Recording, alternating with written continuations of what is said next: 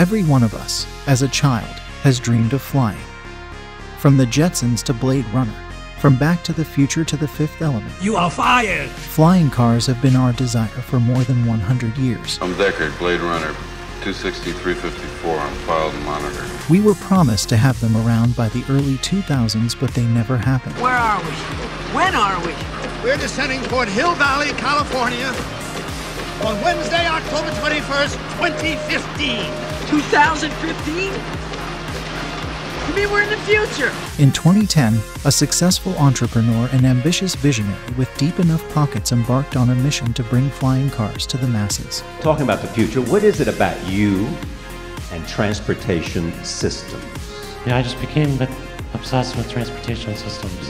While his fellow entrepreneur billionaires are focused on the space race, Jeff Bezos with Blue Origin, Elon Musk with SpaceX, and Richard Branson with Virgin Galactic. I'm an adult in a spaceship with lots of other wonderful adults looking down to our beautiful, beautiful Earth. Google's co-founder, Larry Page, is determined to make flying cars a reality. And I just don't find that very interesting.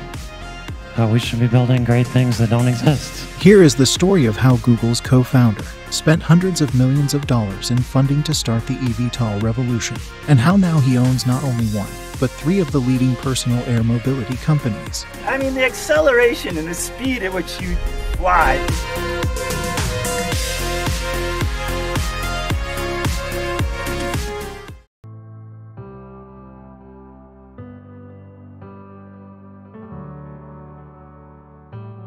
Larry Page's first interest in a personal flying device is traced back to 2009 when he was inspired by the Puffin, a single-passenger all-electric tailsitter design presented by Mark Moore while working for NASA. The only way to really have fast transportation is if you can start taking advantage of more degrees of freedom, like 3 dimensions in the sky. It led Larry to establish Z-Aero in 2010 under the leadership of Elon Crew. The Stanford aerospace professor was one of the first to realize that advances in lightweight airframe materials, computer control, batteries, and electric motors could enable small electric aircraft. His 2011 personal aircraft patent application describes a safe, easy-to-control, and compact aircraft configuration that is enabled through the combination of multiple vertical lift rotors, tandem wings, and forward thrust propellers.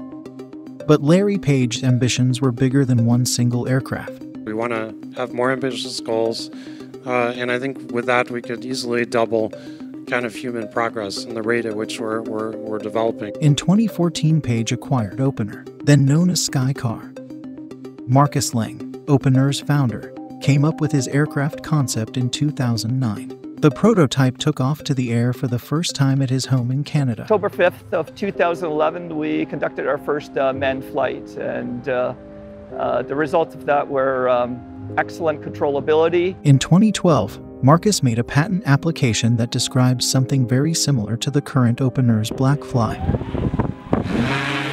Larry Page wanted Sebastian Thrun to oversee his growing flying vehicles companies. He led Google's questionable street mapping and self-driving car projects. We think of who is the Thomas Edison of our time, I would say it's Larry Page. So a lot of what we do is based on his insight of looking to the future. The same was true for the self-driving car. He was the person who brought the self-driving car into Google, firmly believing it'd be a great business opportunity. He also brought his own ideas, including the Flyer, a single-occupant lightweight flying boat. This would be developed under a new company, Kitty Hawk, of which Thrun would be CEO. Kitty Hawk started receiving orders for the Flyer, and even YouTuber Casey Neistat gave it a try. I did my training yesterday. My inaugural test flight will be in about 20 minutes. But Flyer wasn't ready. Technical problems, safety issues, and unresolved questions about its practical use. The safety vest, it has a little bit of flotation in it, and then this is tear resistant, a little bit of shoulder padding, protective. This is all the protection I get. Behind closed doors, Flyer encountered problems, frequent breakdowns and fires involving batteries and electric motors, including a fire at the Google-owned building.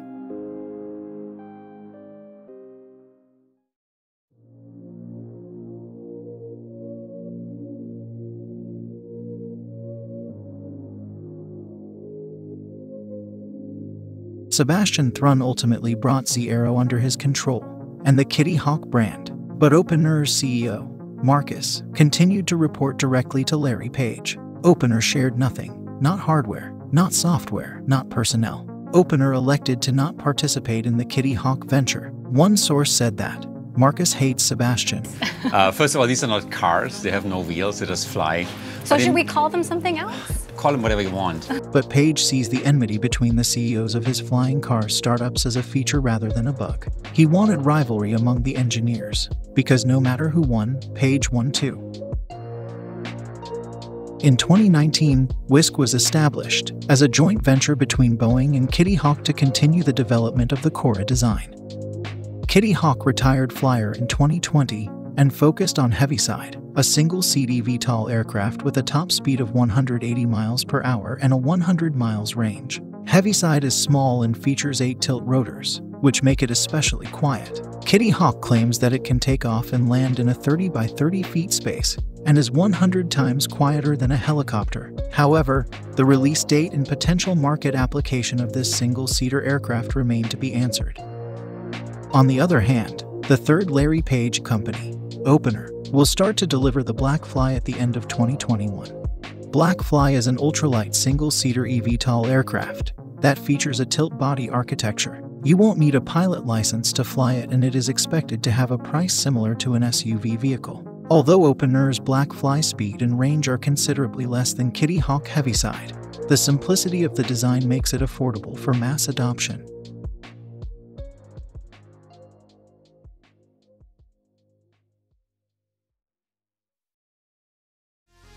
Larry Page is embarking on a bold attempt to corner the market for flying cars as it emerges. They are doing something that wouldn't happen unless you're actually doing it. And I think the more you can do things like that, the bigger impact you have. Hedging his bets with multiple aircraft companies, Wisk, Kitty Hawk, and OpenAI, 3 of the world's most advanced flying car projects, compete for Larry attention and funding. That's about doing things that are, people might not think are possible. And I've been amazed, the more I learn about technology, the more I realize I don't know. And that's because it's the technological horizon, the thing that you can see to do next. The more you learn about technology, the more you learn what's possible. These 3 Evtol projects were possible by the vision and wealth of an entrepreneur, and it will pay as the future of personal air transportation takes off. Yeah, sure.